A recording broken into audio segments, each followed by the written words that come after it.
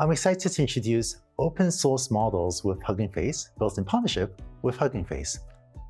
Hugging Face tools have been transformative for AI builders, and they help you quickly build many possible AI applications by letting you grab and deploy any of a huge variety of already trained open source models that you can then assemble into a new application. This course teaches you some of the best practices, as well as what it feels like to quickly grab an image recognition model here, maybe grab an LLM there, maybe grab a speech recognition model there, and so on.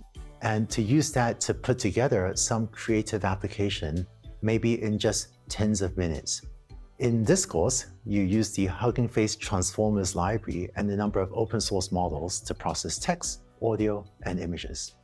For example, you see how to combine models to build something to help a person with a visual impairment by describing an image aloud.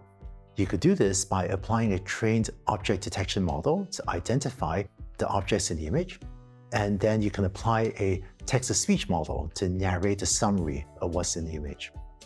All of the models you use in this course are open source, meaning that the models and their weights are openly available for anyone to download.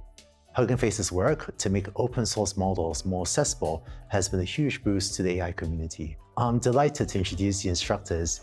Eunice Belkadal is a machine learning engineer at Hugging Face. Mark Sun, also a machine learning engineer at Hugging Face, and Maria Halusova, a member of technical staff at Hugging Face. Thanks, Andrew. In this course, you'll learn some tips on searching and selecting models from among the thousands of open source models on the Hugging Face Hub. You'll interact with the models using pipeline object from the Hugging Face Transformers library, which handles much of the pre-processing of inputs and post-processing of outputs, so that you can get an AI-enabled application working with a few lines of code. You'll also wrap your AI application, such as an image narration assistant for the visually impaired, inside a user-friendly interface using the Gradio library. It'll also deploy an AI-enabled image captioning service as an API using Hugging Face Spaces, so that anyone can make an API call over the internet and use your application.